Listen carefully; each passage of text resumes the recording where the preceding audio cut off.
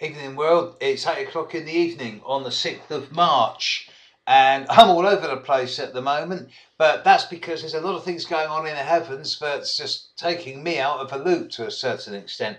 There's some big stuff going on up there. Firstly, we're still in the after shadow, if you like, of Mercury retrograde, and will be for another week and a half, perhaps even 2 weeks. Secondly, and perhaps much more importantly, Venus has finally left Capricorn to cheers, I hear, from many people, because Venus in Capricorn's all right for a time, 5 or 6 weeks, but it's been there 3 months with its retrograde movements and its sultry and suggestive conjunctions with Pluto. So I'm pleased to see Venus in Aquarius now, and I'm sure most Aquarius, and to a lesser extent Leos, are as well. But this is minor picture. The big picture is as the Mercury retrograde clears, so the imminent Grand Cross pattern that is ongoing as we speak is getting stronger. Jupiter stood still today. Jupiter is now, as of now, I believe it's actually stopped going retrograde. Indeed it has. It stopped going retrograde about 8 hours ago, 10 hours ago, something like that. And as of now, Jupiter's moving forward, finally. So all the moving forward and backward of recent days with the retrogrades is just about over. So we should see the world settling in. The jostling for position is almost over, at least in the short term, for the coming week or two. Now, recently I looked at where your Saturn was. If you were one of those sub-generations who's getting hit by the Grand Cross. And a number of people have said, well, who is getting hit? Everyone is the answer. Everyone's getting hit. But primarily, if you're born within a couple of days either side of the 4th of January or the 3rd of April or the 5th of 6th of July or the 6th, 7th of October, then yes, you're in the firing line and you'll be already aware of the increasing intensity, and in many ways it's been brewing for years, but it's drawing to a close as we speak, and within another couple of months max, much of the challenge and restriction of this year is going to be a done deal. So it's too late to back out now. You just got to get stuck in and get through it. Other people, there's sub-generations again of people who have realised to be getting hit.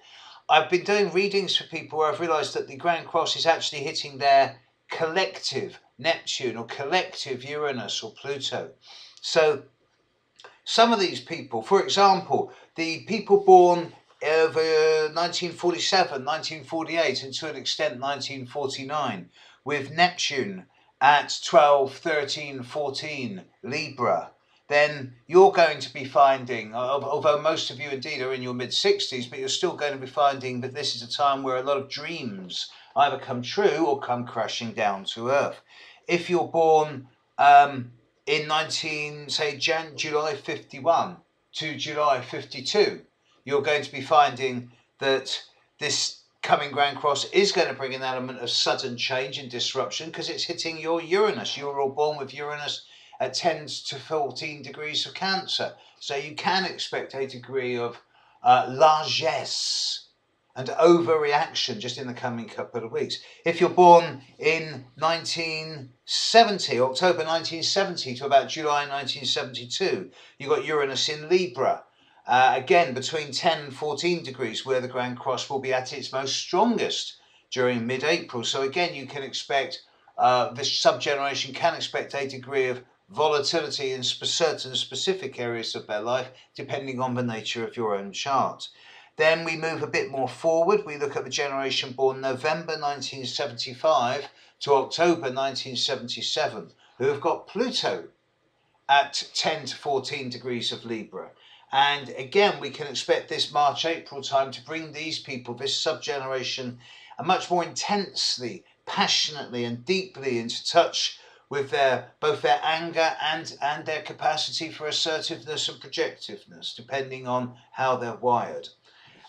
We could fast forward again to look at a couple more generations. The generation born from January 1989 to December 90, with Neptune at 12 Capricorn, give or take a couple of degrees.